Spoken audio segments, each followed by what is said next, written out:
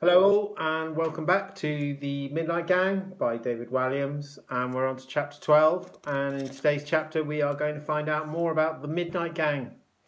So here we go. Chapter 12, Follow the Leader. As Amber's arms and legs were in plaster, she was pretty helpless. If she'd fallen out of her wheelchair, the girl would have struggled to get up. Most likely she would lie on her back with her arms and legs in the air like an upside down beetle. However, by sheer force of will, Amber was very much the leader of the Midnight Gang.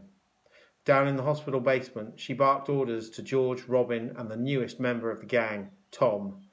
Straight ahead, turn right, right again, left again at the end of the corridor. George had been made to take over pushing Amber's wheelchair after Robin had bashed the girl into too many walls. There were suspicions that Robin had done it on purpose to get out of pushing. Now poor George was covered in sweat and panting like a dog. Pushing the wheelchair was hard work because it had a flat tyre. Do you want to go, Tom? Spluttered George as he tried to push the old rusty contraption in a straight line. No, thank you. It's really fun pushing the wheelchair, ain't it, Robin? Said George. Oh yes, George, an absolute treat, said Robin, not entirely convincingly.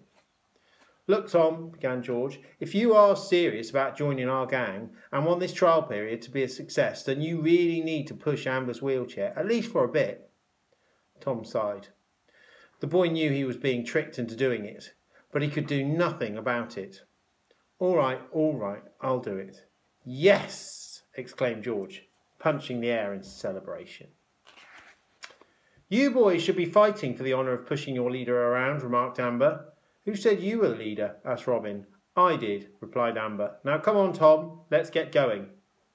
Reluctantly, the boy took the handles and began pushing the wheelchair. Amber was heavier than he thought, and it was a struggle to get going. Faster, faster, she ordered. Where are we going? Asked Tom. Tom, as I said a few moments ago, you are on trial period in this gang, said Amber. Our destination is on a strict need-to-know basis, and you do not need to know. Right turn.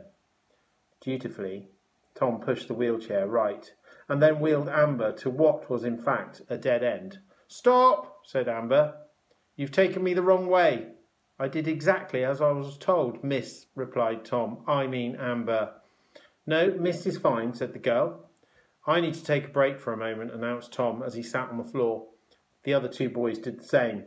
Before we go any further, I need you to explain something to me. What? Demanded Amber. The girl was not best pleased. It was clear she was going to be put if she was going to be pushed another millimetre, she had to give the boys some proper answers. I still don't understand why this child started the secret gang in the first place all those years ago. You don't normally get to know all the secrets of the Midnight Gang until you are a full member, replied the girl. Please tell him, Amber, moaned George. I can't push any more. I got a stitch. The girl harumphed at the pathetic boys. Legend has it that this one particular child was stuck in Lord Funt Hospital for years and years, began Amber. Why? Asked Tom.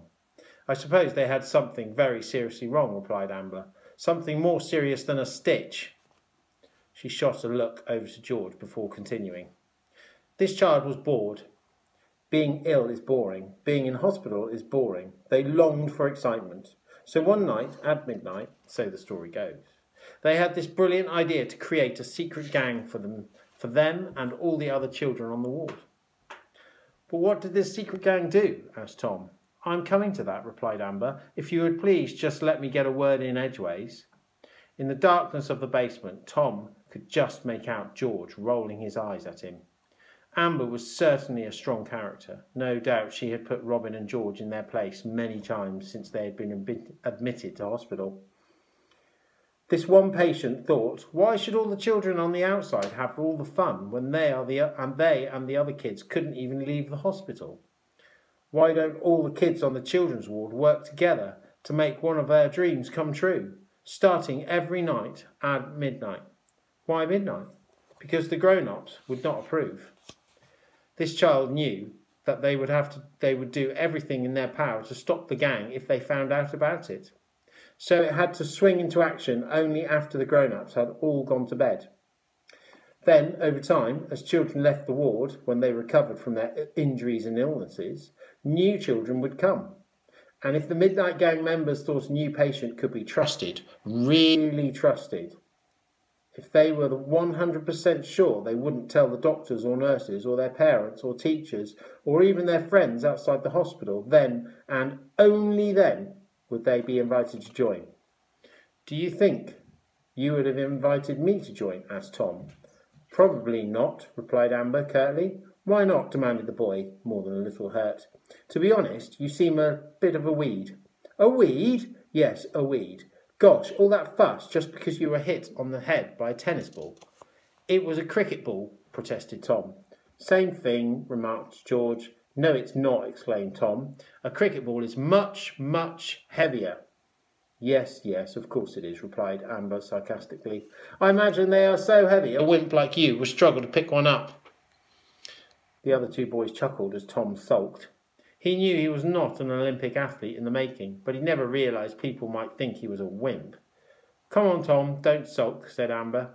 I suppose the Midnight Gang is nothing more than an idea, really, mused Robin. One that's passed on from child to child. Like knits, asked George unhelpfully. Yes, exactly like knits, George, exclaimed Robin. You really are a genius. The Midnight Gang is exactly like knits, but without the scratchy heads, special shampoo, egg-removing combs, and of course the knits themselves. All right, replied George. We can't all be the brain of Britain.